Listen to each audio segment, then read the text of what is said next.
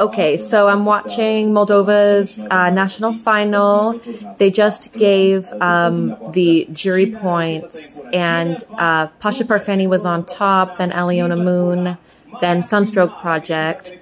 But they kind of combined those votes, and they did like a 12, 10, 8 ranking, which means that the amount of points doesn't actually matter. It's the rankings that matter. So it really could be any of those three if they had... What's this? Oh! Oh, Pasha Parfeni got the most votes! And then Sunstroke, and then... Wait, I think that means he won. If he got 12 from the public... Did he win then? Because if that, unless they're giving multiple votes, but that looked like it was in the thousands. I'm so confused. What are these results? They didn't, wait, what?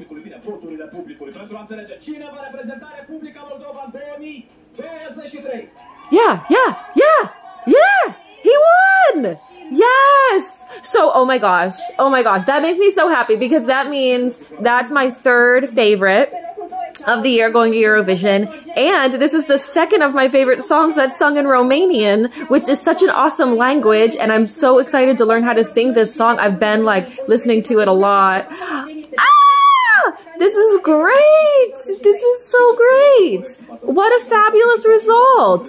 I'm so happy for him, and he's gonna do so good because, like, he's been to Eurovision before, and he's awesome. So, good job, Moldova! Yeah!